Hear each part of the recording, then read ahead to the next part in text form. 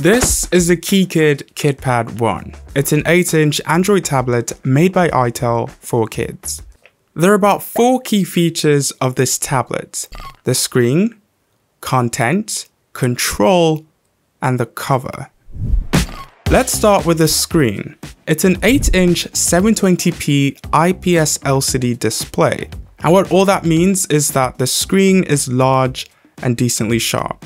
It might not be the most impressive on paper, but for its price and for who it's targeted at, it's really good. So when your kids are watching YouTube or playing games, they're going to enjoy looking at this screen. The colors are also good. And I mean, that's important because kids love color. Something else kids love is sound. So when they're watching their cartoons or playing with the tablet, they want to clearly hear the music and the voices. And although this has just one speaker, it is still decently loud. Did you find your copy? Yes, I did. Next up is the content. On the box it says 300 plus contents for kids. Did I actually count it? No. So we're going to have to trust them. The tab comes pre-installed with an app called Kids Park, and in it you'd find the 300 plus contents I talked about earlier. It's divided into categories from Montessori to arts and crafts to mini games to STEM, and these are just the categories, right? So when you click on any of them, it then opens up the actual apps, so there's a lot to explore. So you just pick what you want to teach your child by selecting any of them. As far as what the experience is like, well, it's an audio-visual experience. So your children would be learning with visuals as well as audio pairing those visuals. Whether it's coloring or drawing or differentiating between solid and liquid. Apple is solid. Car is solid. Basketball is solid. One thing to note though is that to leave the Kids Park app, you have to tap on this icon on the bottom left and type in the default parent password, which is 4 zeros. Or you could create your own parent password by clicking the icon on the bottom right. But besides Kids Park, the tab comes pre-installed with apps like YouTube, or more preferably, YouTube Kids. So, they can use the tab to watch YouTube videos. Also, because this is an Android tablet, it does come with the Play Store, so they can download their favorite apps and games too. So essentially, when it comes to content, you can be rest assured that your kids are not getting bored. There's a lot of content. But that could be a problem on its own.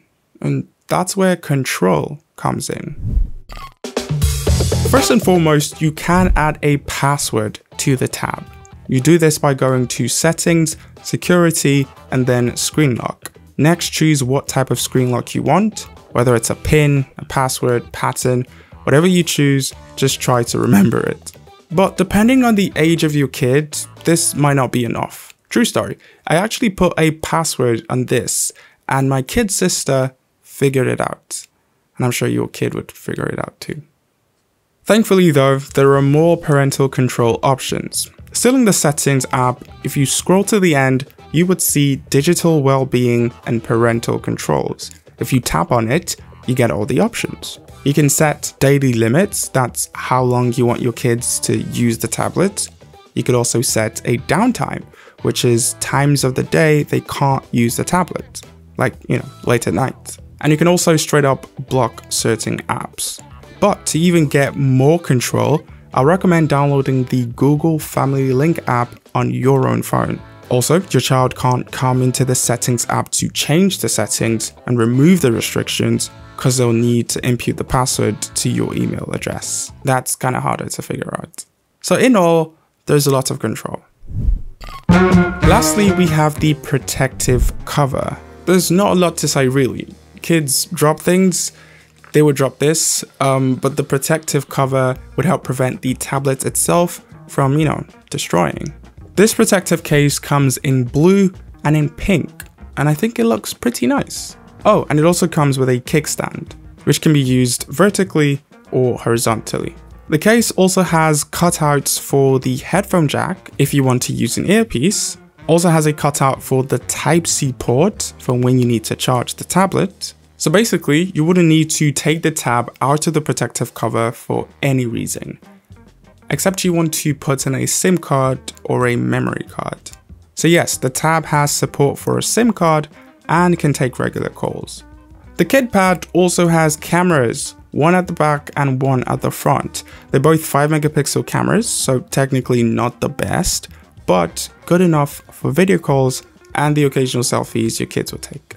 Oh, and when it comes to how long the tab would last, aka battery life, it kind of depends on your kids and how well or often they use the tablet.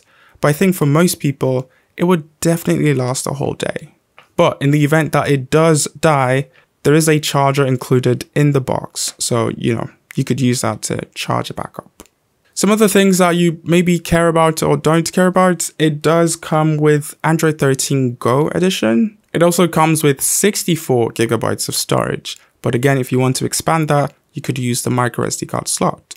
The KeeKid KidPad 1 costs 75,300 Naira. And in my opinion, it's a really solid kids tablet.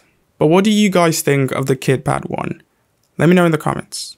But either way, thank you so much for watching. There are a ton more videos coming, and I'll see you when you see me.